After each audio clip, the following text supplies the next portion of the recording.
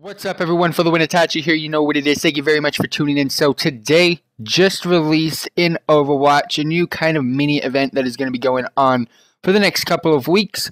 We've got Anna's Bastet challenge. Now, some of this challenge kind of sucks because I won't be taking part in it, but most of the challenge is actually really cool.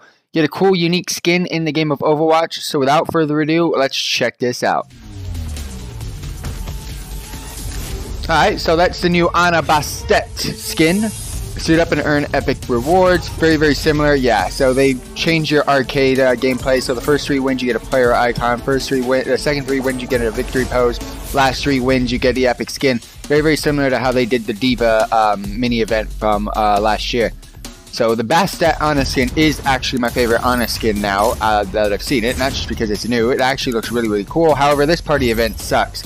Watch to unlock rewards. Tier 1, 2 hours. Tier 2, 4 hours. Tier 3, 6 hours. A couple of sprays from watching people stream on Twitch. Wish it was me, but I don't stream on Twitch.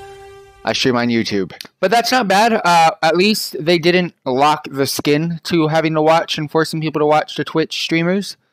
I mean, I wish I was a part of this little event, but again, Blizzard don't even know me, probably, except the World of Warcraft community, but sadly the World of Warcraft community doesn't do anything ever. Overwatch does, Hearthstone does, Heroes of the Storm does. World of Warcraft for some reason just doesn't do anything, but I always suggest ideas for them. I always do.